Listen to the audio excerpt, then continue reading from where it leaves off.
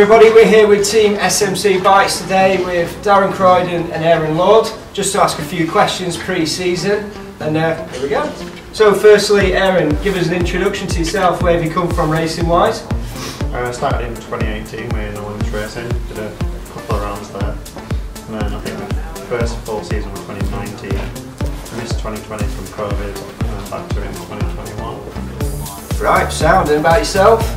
I started racing in 17, did 2 rounds at the end of 17 just to feel what it was like, had decent results, went into 18 for a full season attack, got to round 3 Donnington, had a massive eyesight and snapped my femur, which put me out for 2 years, and thought I'm pretty much done with racing.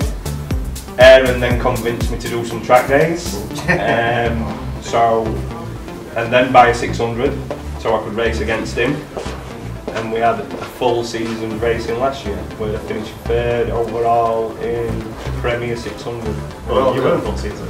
I convinced you to get a 6 and then my 6 was overall. Yeah. So we've obviously, I know a few stories from why you're looking to come to Tri-Options, or you've come to Tri-Options. What inspired you? My 600 just carried on having issues, so I knew I'd let it a bit and quit. We joked about Tri-Options. Yeah. The way for me to stop him from quitting racing was to say, let's do Tri-Options. Yeah. Right. So that must have been a bit of a costly joke. Just a little bit. Yeah. Okay, so obviously you're racing against each other this season, but as a team, who else are you looking forward to racing? Tom Tunstall, Chris Walker, Beyonce and Chris Walker will be pretty cool. David Shoebridge, top lad, looking forward to racing him. Not that I'll probably be able to beat him live, but it'd be just good to be on the grid. Sound.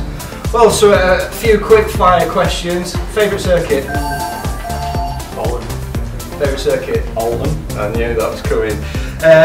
Who's fastest? Daz. Would you agree with that, Daz? Yeah, barely. So next question, who crashes most? Me.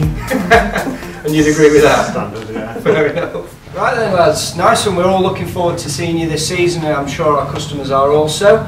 So good luck and thank you very much. Thank you. Thank you for your support. Yeah, we'll see you at every round, hopefully. Yeah, you will You can be my pit bitch.